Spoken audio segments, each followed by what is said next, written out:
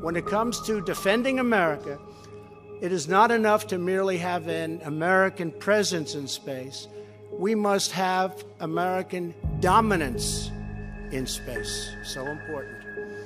Very importantly, I'm hereby directing the Department of Defense and Pentagon to immediately begin the process necessary to establish a Space Force as the sixth branch of the armed forces. That's a big statement. I am instructing my administration to embrace the budding commercial space industry.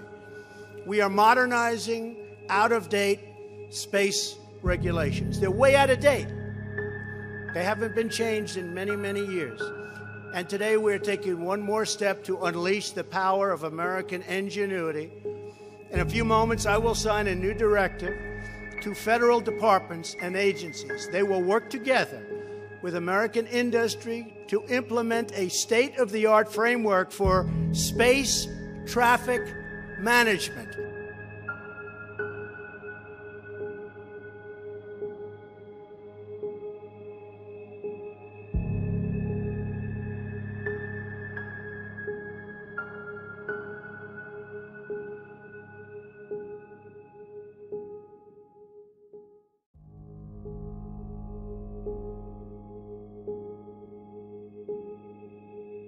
There is a group that has malice aforethought and has planned to launch these assets in a way that would look like 100% like an attack on our planet or on human assets, calling it alien when it's being run by people.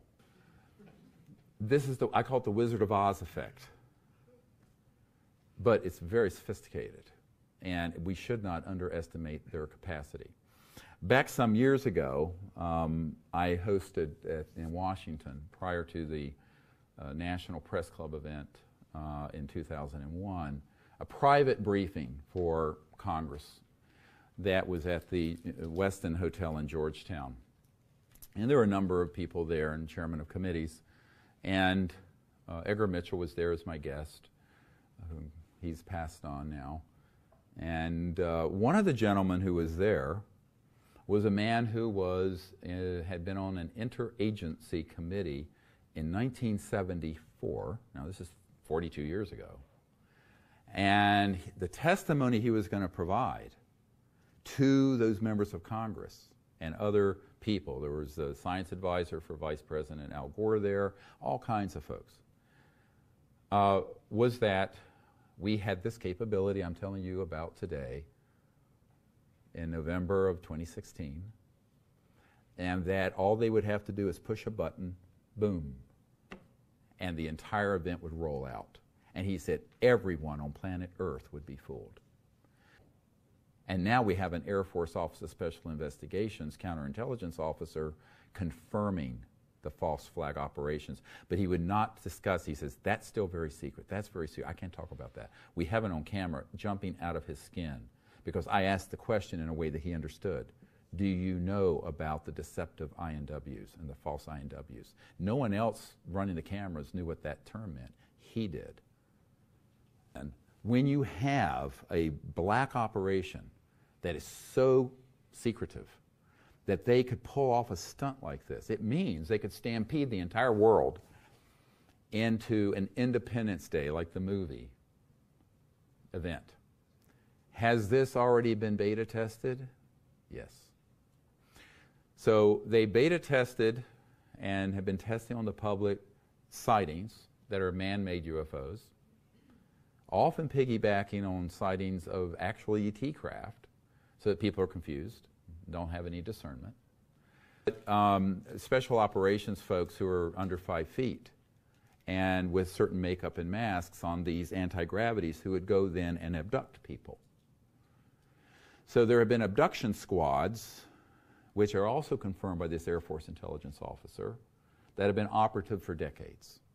And when it has suited the intelligence community, they have engaged in human abductions that 100% fool those poor victims. And because of what has been happening with the WikiLeaks, with John Podesta's emails about UFOs, the New York Times reporting on Hillary's interest in it, which this was a red line subject, the mainstream media starting to report it, they are being unleashed. To me, there are signs out there that this false flag hoaxing of an attack on the planet is closer than it's been in 22 years that I've been involved. The gentleman who had this story to tell and who was an official on the interagency committee dealing with this specifically, who was going to testify in front of these members of Congress at that private meeting I set up in 1997, he told me that this was the most difficult thing he'd ever done because he felt like he was betraying some of his brothers in the intelligence community, but he felt the world needed to know. That night, he was sequestered out of the Westin Hotel by people who he had worked with back in the 70s and taken to an undisclosed location out in Virginia, and he never returned. And we've never heard from him since.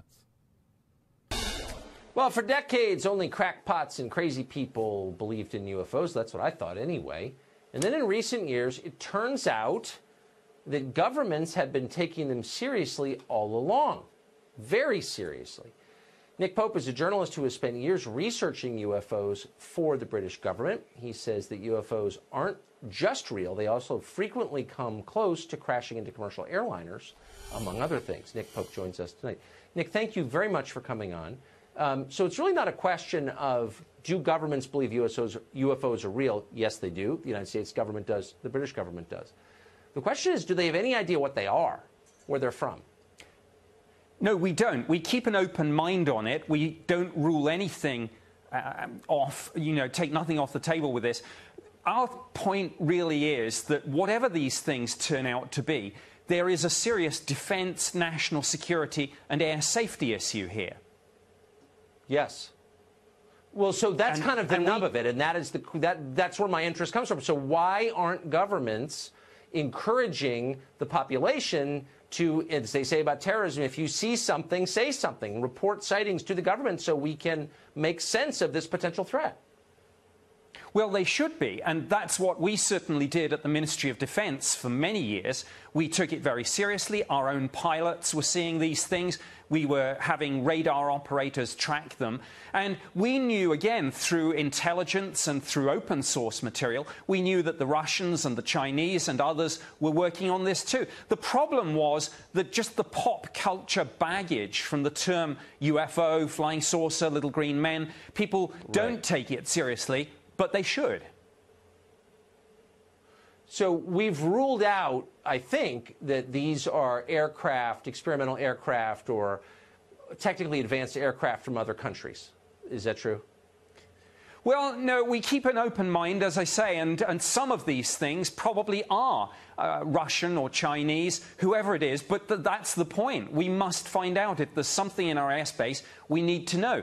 For years, governments said they didn't do this. They did. I did it for the British government. I can only talk about this now because my old employers are gradually declassifying and releasing information about my old job. We now know, of course, the Pentagon had a program too. I think it will take congressional hearings to get to the bottom of all this, not just in the United States, but all around the world. And I'd like to see those congressional hearings.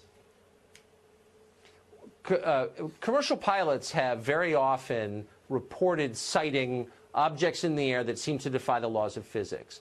To what extent are these objects a threat to commercial aviation, potentially? Well, certainly the British Ministry of Defence and our Civil Aviation Authority, which is the UK equivalent of your FAA, have dozens of cases in our files about near misses, some of which where pilots have had to take evasive action. And again, it comes back to the point. I don't care, in one sense, what these things are, but when there is this flight safety concern, when we have these near misses, we sure as heck should be doing more to find out.